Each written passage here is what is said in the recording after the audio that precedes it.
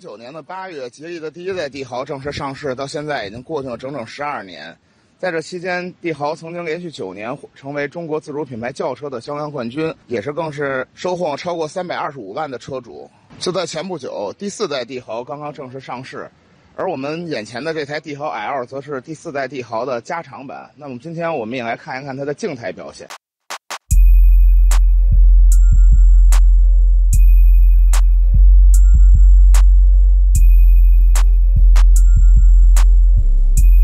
好，我们现在来到帝豪 L 的车头。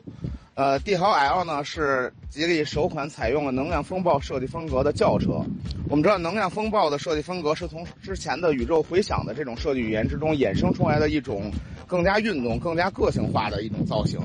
整个车头大尺寸的中网，采用了上下分层的设计，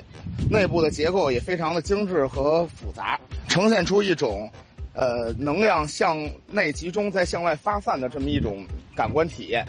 前大灯的形状非常狭长，并且采用熏黑的处理，看起来更加运动。光源则是采用全 LED 的，它的日间行车灯也是吉利最近所常用的分段式的脉冲设计，看起来辨识感也是很强的。在前雾灯的区域呢，我们看到帝豪 L 还加入这种带有装饰效果的这种饰板，然后它上边的这种浅蓝色的装饰效果和车内的内饰的颜色也是形成了一种内外的呼应。帝豪 L 相对于第4代帝豪呢，车身长度是有所增加的，而它的轴距也提升了50毫米，从而让这个车身内部空间也会更加宽敞。我们可以看到帝豪 L 的这个车顶的弧线是一个非常流畅的效果，尤其是它在 C 柱以后，车顶弧线呈现出一个下坠的姿态，甚至营造出一种类似于轿跑的这种溜背式的造型。一条腰线从前翼子板延伸，一直贯穿整个车身侧面，延续到尾灯，非常的流畅，也让车身侧面的这种层次感得到了很大的提升。帝豪 L 的前车门把手上面呢，还整合了这个无钥匙进入的功能。我们也可以看到啊，在它的这个外后视镜的下方还有这个360度全景影像的这个摄像头。在同级别车型里边，它的功能性应该还是比较丰富的。帝豪 L 采用了17英寸的这个轮毂，我们可以看到它的造型采用了双色的这种布局，而且采用了这种5幅的类似于战斧式轮毂的这种效果。虽然尺寸上面中规中矩吧，但是整体的这种效果，无论是设计还是这种搭配的效果，整体上看起来还是比较精致，而且有一定的这种运动感。好，来到车尾，我们看到帝豪 L 在它的这个行李箱的上沿还加入了一个类似这种小鸭尾的设计，让它看起来运动感得到了不小的提升。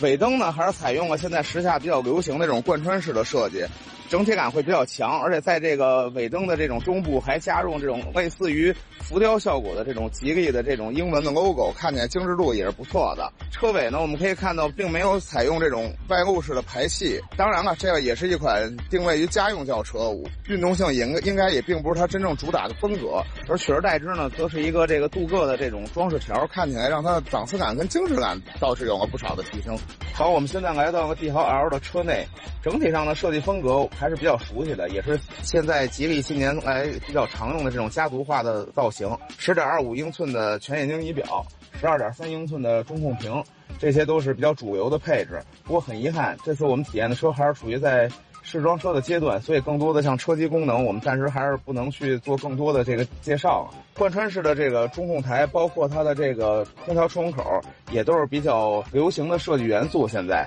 这个车内的这个材质和做工也都是不错的，像这种软性的搪塑的材质，还有这种浅蓝色的仿麂皮的材质，包括这种金银双色的这种双缝线设计，给人的感官体验的高级感还是都是挺好的。我们可以看到这块银色的饰板上面还采用了类似于这种镭射雕花的这种工艺，这种上边的这种几何图案的这个灵感，据介绍上来自于敦煌的鸣沙山。帝豪 L 的车内呢，大量的使用了这种浅蓝色的这种仿麂皮的材质，然后这种形成的这种黑蓝撞色的设计，实际上给人的这种年轻化的感觉还是很明显的。前排座椅采用了主驾是电动调节，而副驾依然还是手动调节。座椅呢，它的内部的填充物，我觉得软硬程度还是比较适中的，坐在上面的舒适度感觉还是很不错，而且同时还提供了一定的这种包裹性和侧向支撑。好，我们现在来到了帝豪 L 的后排。首先说啊，我们这个前排座椅的位置是我正常的驾驶姿势。此时呢，后排空间我们可以看到腿部空间是超过了2拳。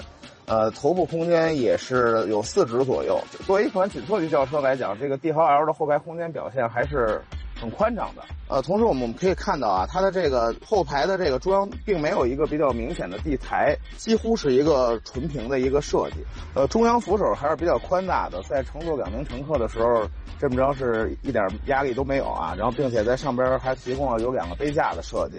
在后排是有一个空调出风口，下面是一个储物格，我们可以看到在这个储物格的上方还有一个 USB 的充电口。今天呢，我们是对吉利的这个帝豪 L 呢进行了一个相对还是比较简单的一个静态体验。帝豪 L 呢，我们可以给视作是吉利的第4代帝豪的一个加长版的车型，而且同时在一些内外设计的细节还有配置上面都有所提升。无论是从它的这个内饰外观的设计，包括空间表现，整体上边来看呢，这个帝豪 L 的产品力还是很值得期待的。不过很遗憾的是，我们因为这次所体验的这个车型呢，依然是处于试装阶段，所以在车机的这些系统的方面呢，我们暂时还是不得而知，也不知道它以后是否会搭载这个吉利最新的这个银河 OS 的这个车机系统。那么 OK， 本期的俄看新车到这里又要和大家说再见了，我们下期再见。